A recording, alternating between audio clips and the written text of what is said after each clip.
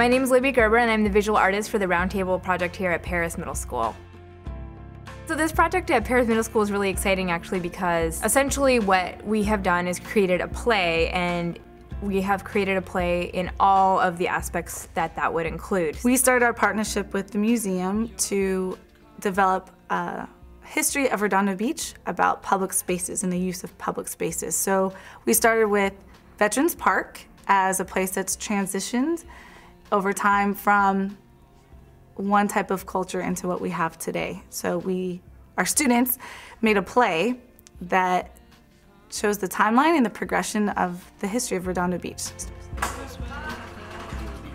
All right, you exit, Indians get up. All right, okay, all right, now you walk on. So we broke the students up into 4 kind of subgroups after we had all together done research and visited places around our city.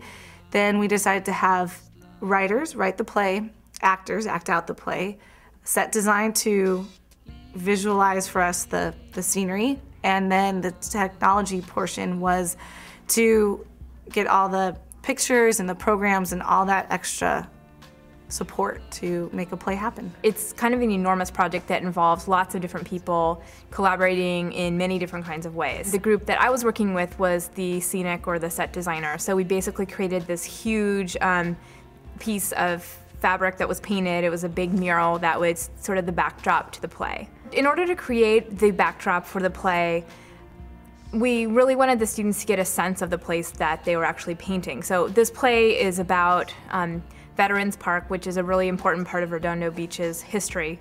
So we took the kids actually on a field trip to that site so they could get a sense of it. Although they've all been there before, it's really different to observe a site as an artist who's planning on recreating it in paint or in any other medium actually.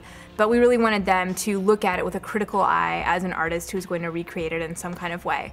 So we walked down there, spent an afternoon there. We took notes, made sketches, really talked about how it was different from an actual image that we were working with. So we really started with that experience of actually being in the place that they were going to be painting.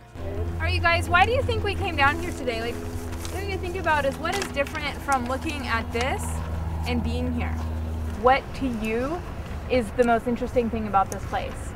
This is an objective kind of document of what it looks like, but you all experience it in a different way. When you're creating a piece of art about a place, you want to get a sense of it, and that comes from exploring it in many senses and spending time there, observing how it's used, seeing what it actually feels like to be there other than, thinking about it from memory or from a photograph or from, a video clip or something like that, but actually to get the chance to experience it and to do drawings from life so that when they're drawing the library, for example, they're looking at the library itself and seeing the way the shadow hits the library at different times of day and the relationship between the library and the buildings around it and things like that, so they can actually get a sense of the real place. While they were carrying all of the knowledge about the site, we needed a practical way of sort of implementing this backdrop. So what we first did is we had this printout and we created a grid on top of the photograph. So once we had that grid, each student was assigned a section, and from that section they basically enlarged it onto the size of the actual backdrop and then did a freehand drawing onto the backdrop, but 5 times larger than the actual small drawing that they started with. Then they started painting, and the painting process was a little, rather than having each student paint their section, they worked together more sort of freely. So there might be a couple of students who painted the sky, which was a very kind of massive part of the mural, and then another student or two who might do the grass. So you need to talk to the person who has the bottom of the trunk and the top, so you use one color for the whole thing.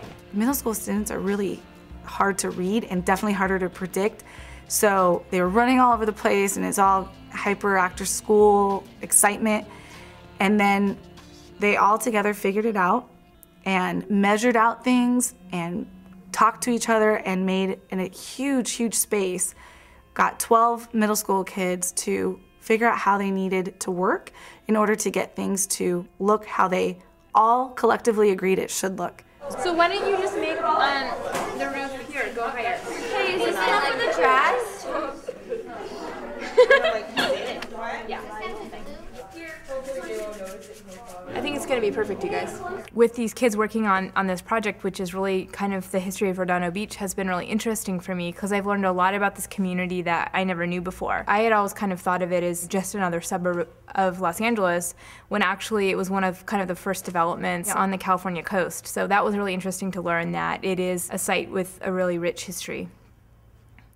Okay, so go to the top of Act 2 on the bench. My name is Jarell Santiago, and I teach 8th grade language arts and 1 class of theater arts. Okay, come on, move the bench, put it back in place. Okay, as soon as they're in place, all right, you exit. I always do a play every year, and I said, oh, what we should do is we should have them write a play.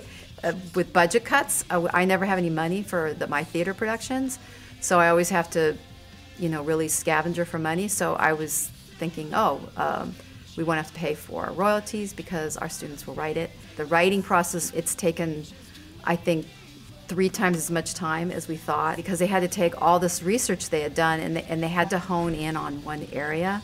And that's why we picked Veterans Park, because we realized that that was a space that had changed over time, and so we could use that space.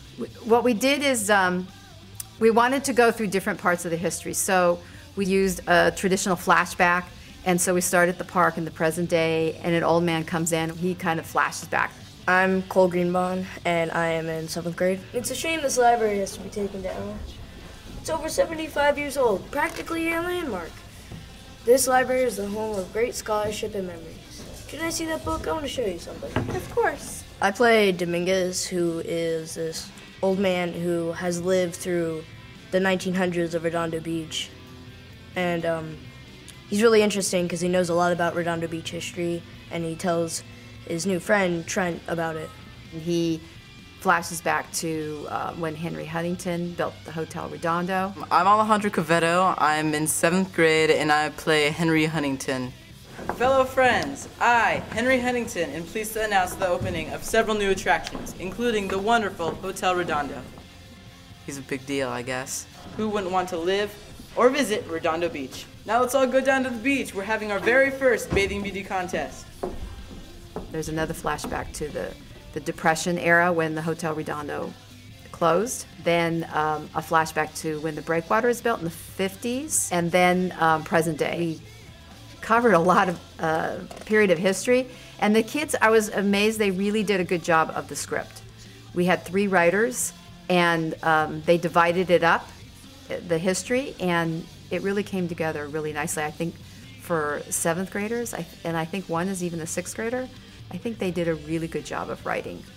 I learned about the Native Americans that used to live here and the Dominguez family, because I was never really too sure on what happened with that. So I was really interested to figure out what happened with that. Wow, what else happened? A lot, believe me. There's a few kinks we have to work out, but I think we're pretty much ready. I'd definitely rather do this than sit in the classroom reading out of the textbook. This is fun. I got to interact with people. I got to go down to historical sites. And I got to go to the museum, which was really fun. It was a really interesting process and really surprising to the adults to see, middle school kids put their minds together and with all their enthusiasm and excitement actually make something happen. It's really exciting and very inspiring for the future. To work with children that want to learn, that are here because they have a great desire, it's so gratifying. It's like we would bring the tables together, the desks together, and we'd work as colleagues. And it wasn't the teacher forcing information and saying, you must learn this, it's important to learn it. It was talking about it and saying, well, what about this and what about that? So I can tell you it was a pure joy. We haven't gotten paid as teachers to do this, but it's been a complete joy because as a teacher, this is why we're teaching, because we want to work with kids who are interested in learning. So it's, it's been a blessing for me. Teaching history out of a book is pretty challenging as a teacher to make it seem interesting or relevant at all. And this project really gave the students a great opportunity to take their history and make it come alive. They picked the spot. They had one picture and a photograph, and they painted it and have added a story to it and are acting out what what no book could tell them. And we looked at books, and the beginning of the research was so dry and almost tedious, and it was hard to get them excited about what they were doing, even though the adults all thought it was great. But when it came down to the performance and the art aspect of it, and them being creative and taking what they know and making their vision come to life, was fantastic, and an experience I definitely won't forget. Learning as project-based learning is the way to go. You know, we can see it. When you have students who are involved in how they learn and what they learn, and really accessing their higher order thinking skills by designing a program and having it be completely authentic to something that is theirs. So these students can say the research was theirs, they can say the end product was theirs, and they can be completely proud of what they've done. Here are kids that are so used to just reading information in a book or filling out a worksheet or filling in the blank that they really stepped up to the task of having to create, and they made something from nothing. I'm a huge fan of project-based learning.